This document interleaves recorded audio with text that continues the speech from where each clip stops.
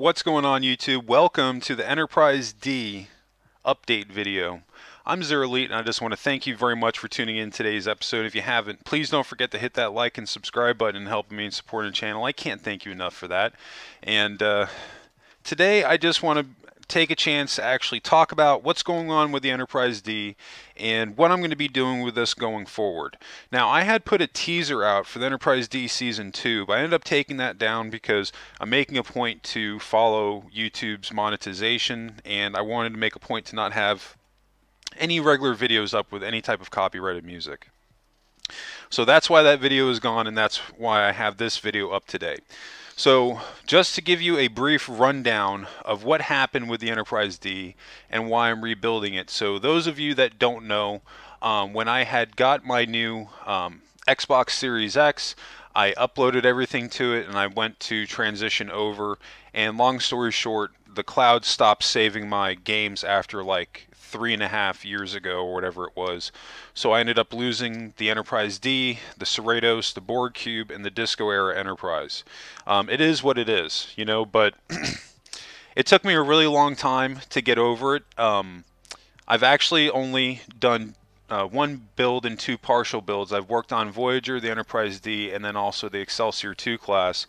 But I really didn't start working on the Enterprise D again until Picard Season 3 came out. And those of you that haven't seen it, these are minor spoilers at this point.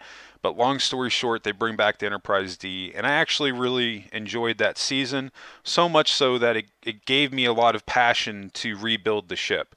So what I'm doing, I'm actually going through the original tutorial series because I want this for the most part to match up as close as I possibly can to how she looked originally. Now you're going to notice like just a very slight variation. The pylons are different, but I'll be going over showing you guys how you can update that. This is just really a proof of concept as far as some of the changes that we'll be making. But my main goal with this is to catch up to where I was before I lost my save file, and then from that point I want to flesh out all the things that I could not finish on the Enterprise D, like the medical deck, the crew deck, the lower section of the lower hull, and maybe some of the schools and like things like that on the Enterprise D that should have been there, and also the mall. There's some other things that we're going to be doing too, cosmetic updates, which again goes back to the pylons. There might be some other things here and there that we're going to be changing just to update, because you know, it's been a while since I actually built the Enterprise D, and there's some things that I would like to go back and actually fix. One of them is the layering process on the saucer.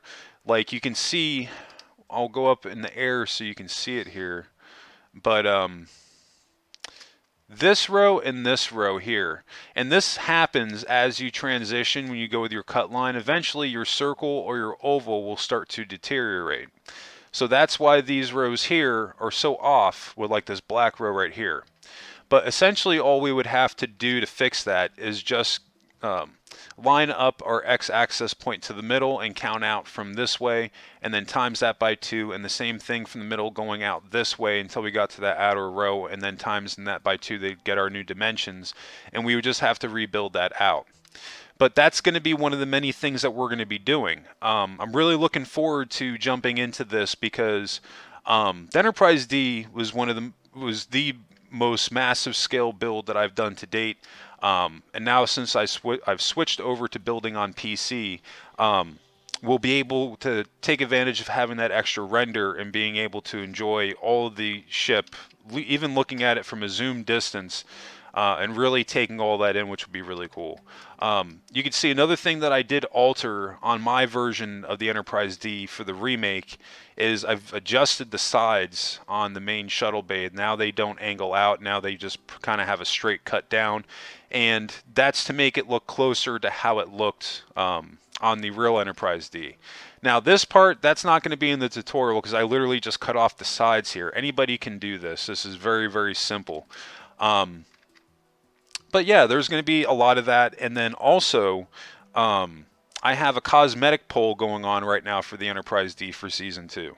So if you want to get involved in that poll, you need to go on and join my Discord and click on the Minecraft tab and click on polls.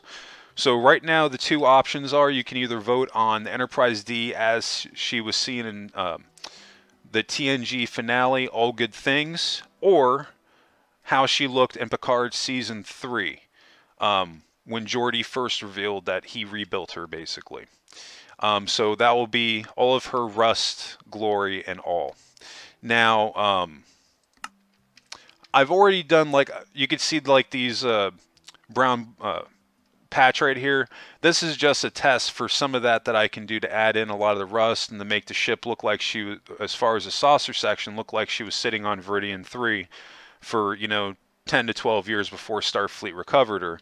But that's going to be a lot of what would happen with that. I think at this point, the cosmetic from not All Good Things, but the cosmetic from Picard Season 3 is probably going to win out. It's destroying the cosmetic for the All Good Things version. So I think that's what's ultimately going to happen with that. But you might be surprised. This is going to come out sooner than what you're expecting, but not off the immediate future, because I still have to catch up to where I was.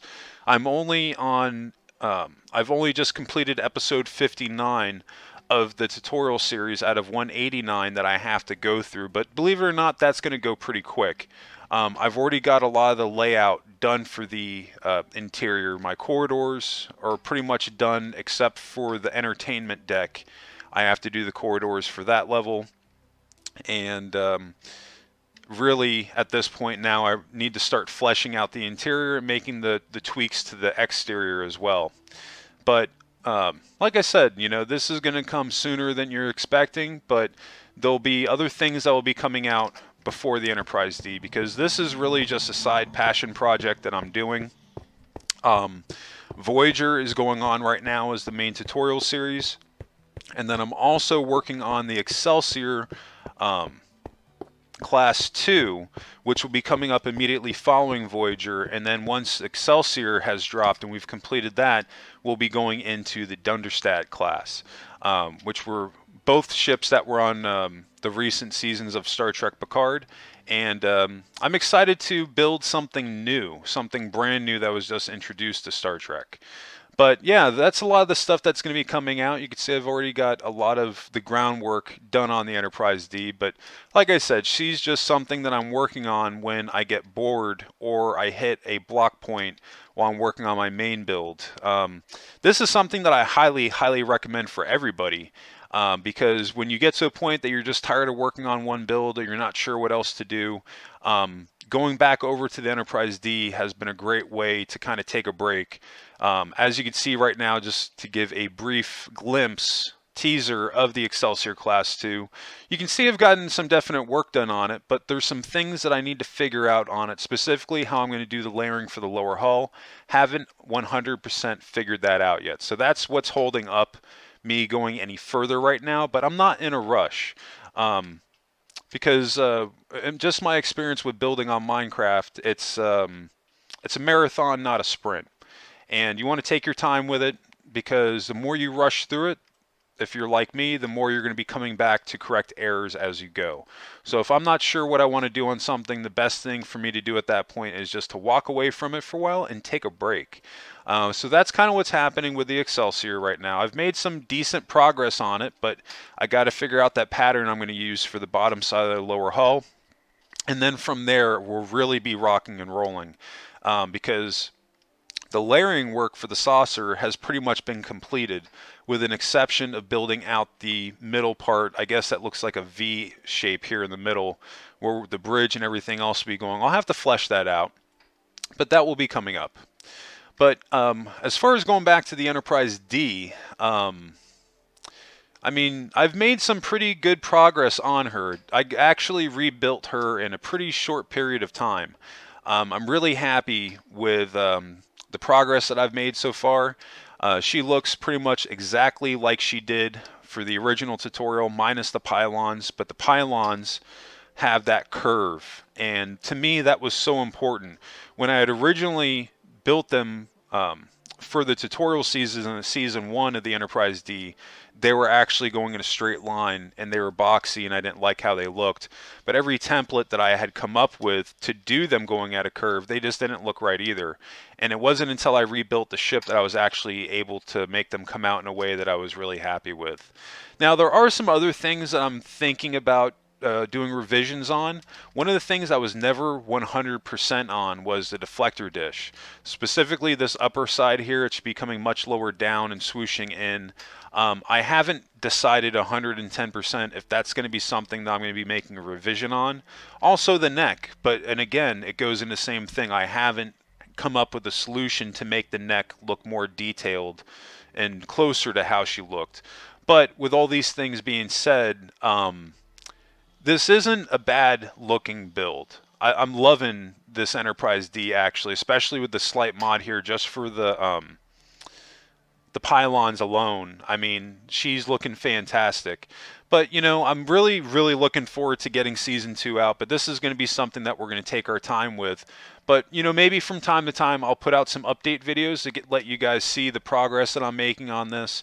But, you know, there are several things that I have to do before I can even start working on Season 3. You know, like I said, specifically finishing the outside to get us where we were, and then also the inside.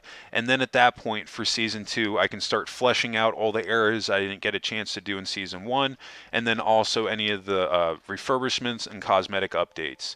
Now, one of the things that you will notice when we do get in the Enterprise D, the tutorial process will have changed, and we'll be doing it in the same format that we did Voyager in. This will be to save time, because one of the things, I know that you guys are messing with me most of the time, but the Enterprise D ended up being a little bit longer than I wanted it to be. And that was really due to my own shortcomings being new with doing tutorials. I'm still learning better and more efficient ways of doing things. A combination of doing trial and error and you guys telling me what you think works and doesn't work. Believe it or not, those two things truly help me. So, I mean, as long as you're nice and you have some constructive criticism to give me, I will listen to anybody. And I really do truly value that constructive criticism, because it really helps me to make the channel better. But anyway, I think that's going to do it for me today. I just wanted to put out a quick update video on the Enterprise D, the progress that I've made so far, and what I intend to do with this build going forward. But nonetheless, if you have any questions regarding this episode, be sure to drop a comment below. Definitely love hearing from everybody. Or if there's anything that you want to see me build in Minecraft, be sure to join the Discord and go under the Minecraft tab and click on Build Suggestions. This way your voice can be heard, and letting me know and the community know what you want to see, and other people can upvote those suggestions as well. But anyway, I think that's going to do it for me today. I just want to thank you all again for tuning in today's episode, and I hope everybody has a happy and safe week. And of course, what did you make in Minecraft today? Let me know in the comments section.